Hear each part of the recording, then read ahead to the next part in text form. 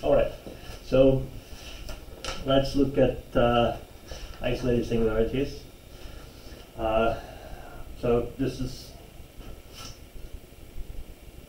what you have if a function is not defined at an isolated point.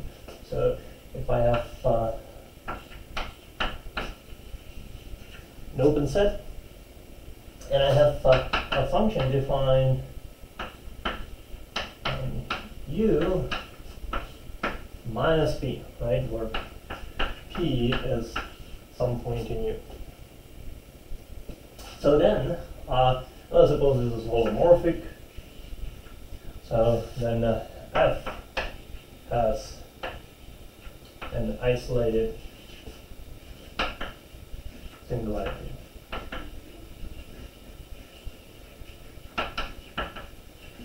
All right. So, what kind of singularities do we have? So the first kind is if we have if there exists some f defined in U holomorphic such that f of z is equal to little f of z for all z in plus p, then p is a removable singularity.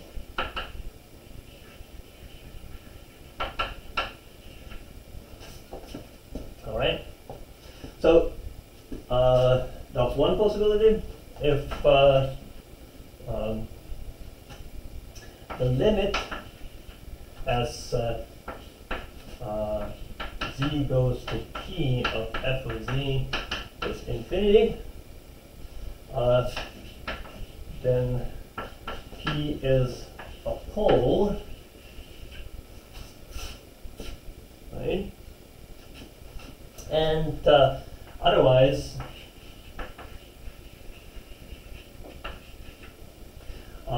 p is an essential singularity.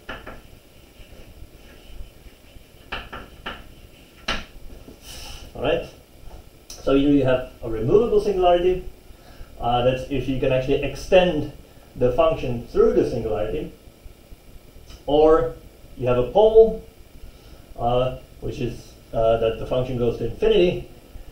Or in all other cases, it's an essential singularity. So it maybe seems a little bit like we're only catching, some cases over here. It turns out that either the function is going to have a removable singularity, or this, you can sort of think of this as the limit kind of existing, it's just infinity, or it's going to be really, really wild. So, so we don't need actually too many other definitions. Let's start with removable singularities.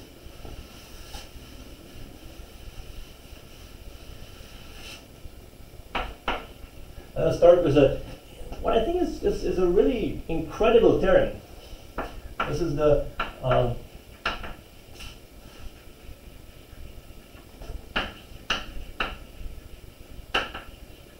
Riemann extension theorem,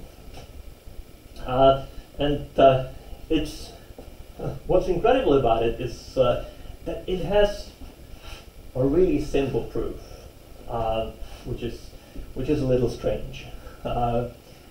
So what does it say? It says that if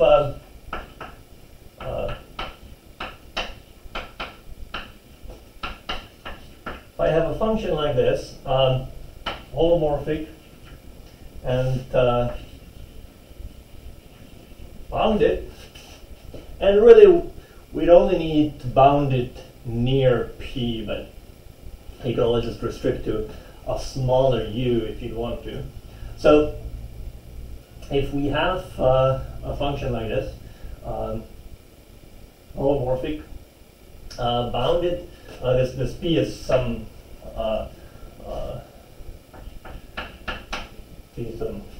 point in u, of course, then what we have is that p is a removable singularity.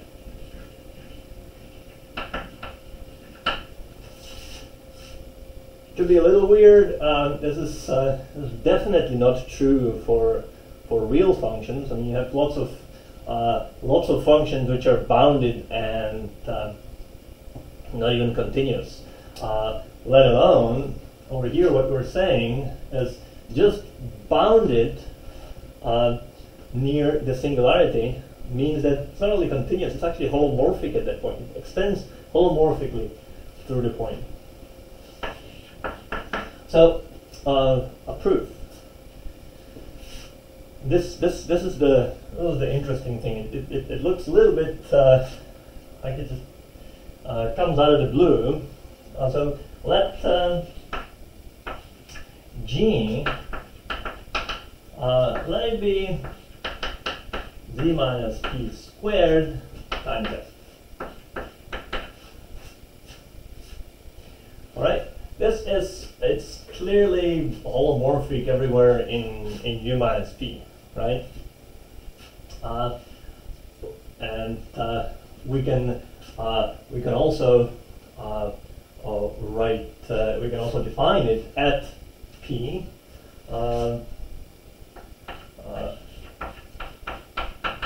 as 0. All right. Now, if it's holomorphic everywhere except p, possibly. Let's see what happens at p. So well, let's see if it's holomorphic, right? Well, what do we do there? We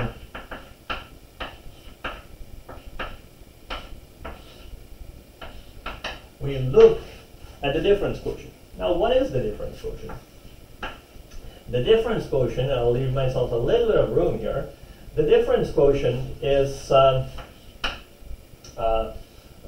it's this guy divided by z minus p. So it's z minus p times f of z, right? Well, f is bounded.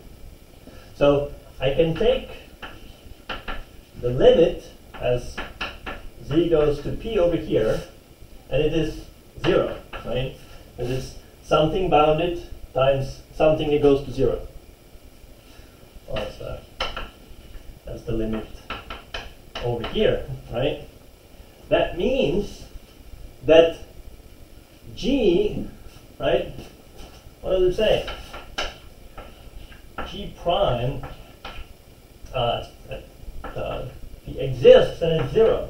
Right? We have this holomorphic, right? G is holomorphic in U. All right, and it actually has a 0 of order at least 2, because the derivative at p is 0, right? So G has 0 of order at least 2. Maybe go over here, and we're basically finished with the proof. So if we have this, let's write G of z as z minus p k times some h of z, right? Using the lemma that we proved before, right? And here we have k is at least 2, right? And now this h is holomorphic, right, in U, and that's what this expression is. We have k is at least 2. I can divide by 2 of these, right? So we have that f of z is z minus p k minus 2 h of z, which is still holomorphic in U, right? I mean, this side is. This is, of course, wasn't defined at p a priori, right? But this guy is holomorphic. This is clearly holomorphic. It's holomorphic at p because k is bigger than or equal to 2, right? Ah, so it's a removable singularity. Okay, so the Riemann extension term leads to the following corollary, which lets us classify poles and figure out when is something a pole. So corollary, supposing that open and p in U as before, and suppose that we have a function removable singularity. Oh, well, sorry, with an isolated singularity at p. This is holomorphic,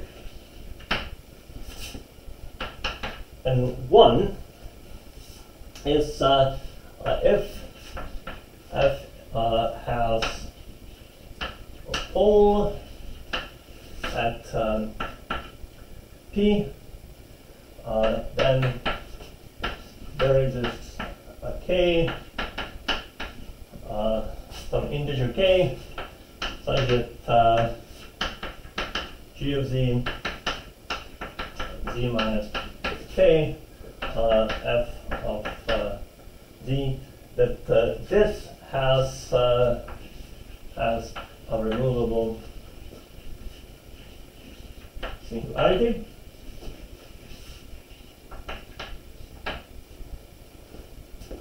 All right.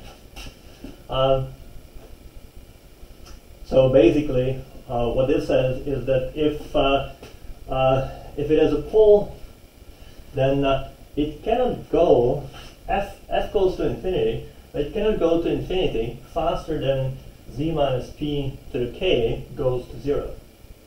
Meaning that it goes to infinity at the same rate as 1 over z minus p to the k.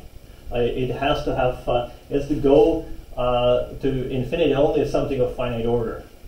So this actually means that if I have something that has an essential singularity, it has to be really wild, right? I cannot clamp it down, multiply it by some power of z minus p to the k, so some power of z minus p, and expect it to just be bounded, right? It's gonna be wild. It's not, if it has an essential singularity, it cannot go to infinity, but there might be some, there is going to be some sequence of points along which it goes to infinity very fast, much faster than thus goes to 0 for any k.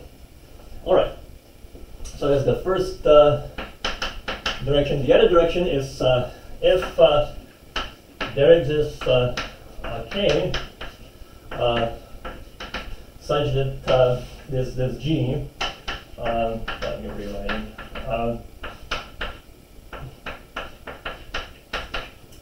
this has a removable singularity.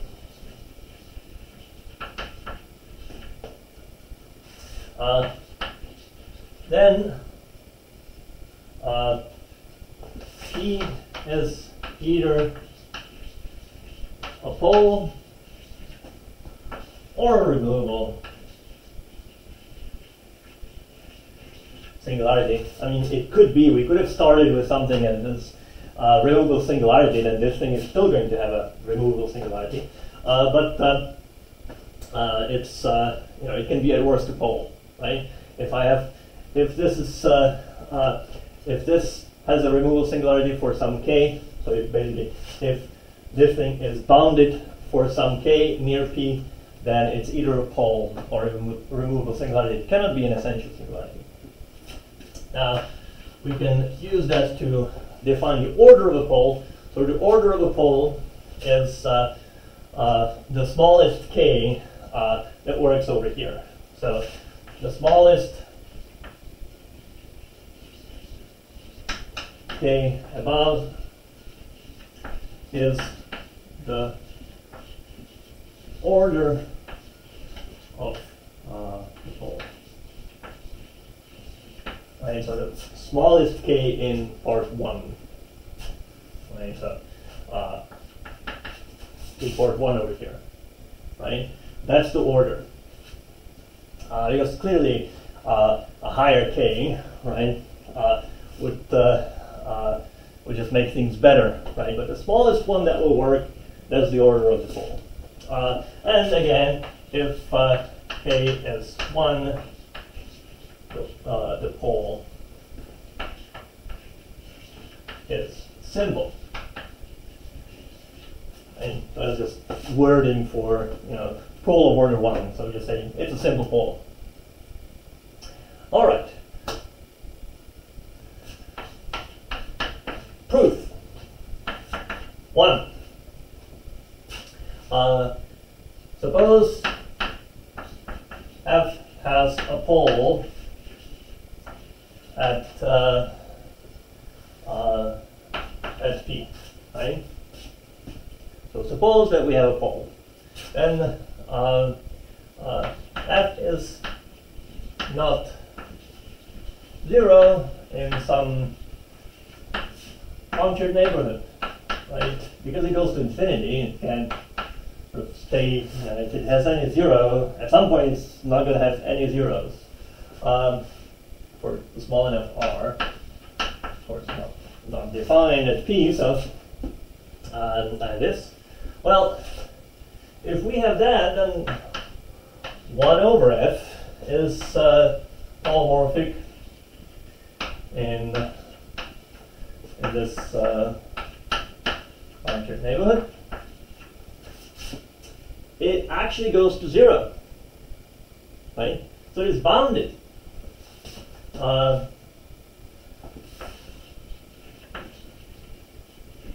Okay, well, maybe not in this delta r, but it's bounded for some r. We could make the r smaller to make it bounded, right? But it actually goes to 0. 1 over f goes to 0, right? So near P, it has to be bounded. So that means that it's we can extend it. Let's see what I named the extension in the. So it's I named H. So there exists an H now on this entire disk, such that H of z is 1 over f of z if z is in the punctured disk.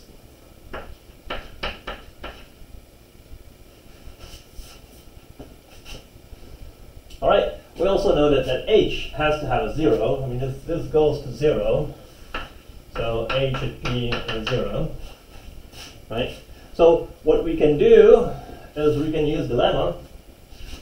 And H at Z is Z minus P to the K for some positive integer K. Let's call this Q of Z. Right? Where Q at P is not 0. Now, that means Q is not 0 anywhere in the disk, right? Also, so Q not 0 in anywhere in the disk, because, well, it can only be H cannot be 0, right? Oh, I almost forgot over here. There should be in the punctured neighborhood, of course. All right. So we have this Q. If I, what is Z minus P to the K times F? Well, F was 1 over F was H, right? So so I have this Z minus P to the K, and then 1 over Z minus P to the K Q, right? Which is just 1 over Q to the Q of Z, and Q is never 0 in this disk. So therefore, 1 over Q is holomorphic, right? So we have part 1. So let's prove number 2. So what we do is, well, we know, well, G, which is Z minus P to the K, F G, has a removable singularity.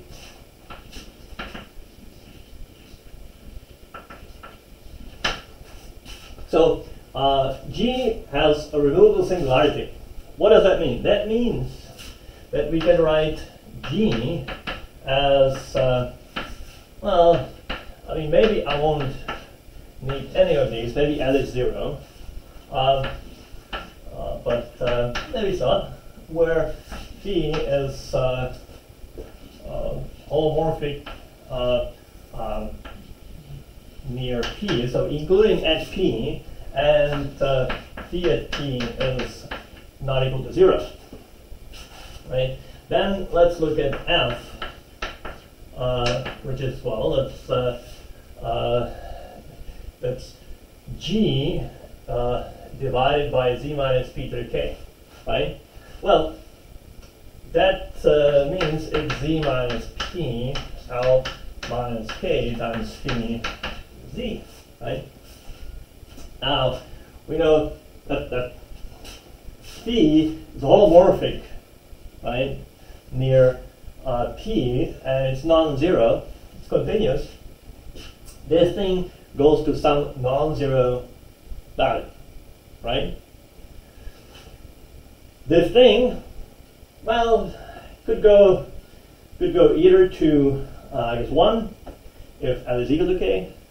It could go to 0 if L is bigger than K, or it could go to infinity if L is smaller than K. Right. So limit as Z goes to P of F of Z is, well, it's either 0 if L is bigger than K, or whatever phi at P is if L is equal to K, or infinity if L smaller than K. Well, that just means, well, these are removable, right? The singularity of F is removable in these two cases, and it's a pole in this case, and we're done, right?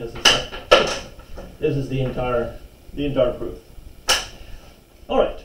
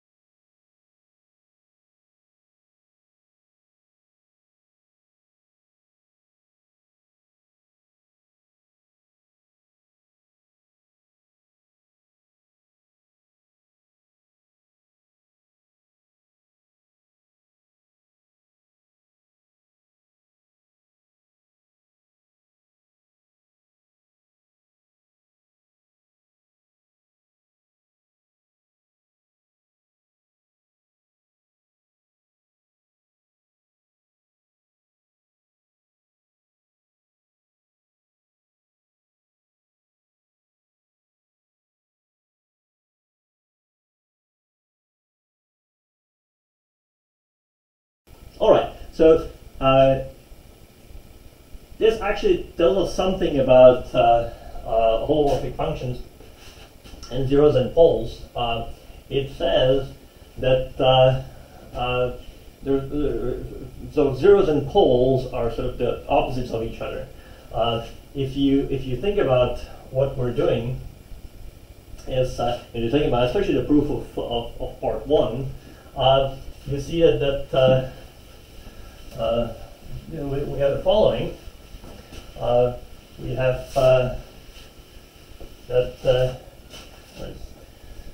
so f has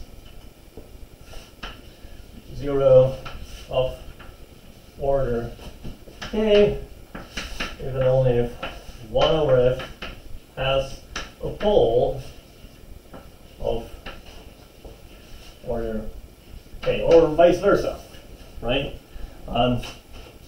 Because it just means there's a factor of it's basically a holomorphic function which is non-zero, and a factor of z minus p to some k which could be positive or negative, right? And we either get this a pole if that k is negative, and or a 0 if that k is positive, or we get neither if k is 0. Now that sometimes leads to this weird terminology that we might say that a function of a 0 of order 0, that just means it's not 0. Or we'll say that it has a 0 of order minus 2, that just means it has a pole of order 2. Or if it has a pole of order minus 3, that just means that it has a 0 of order 3. It's best to avoid this if you can, but sometimes it makes certain statements easier. But there's definitely this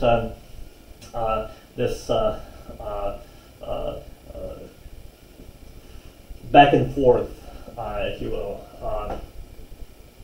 between zeros and poles. All right.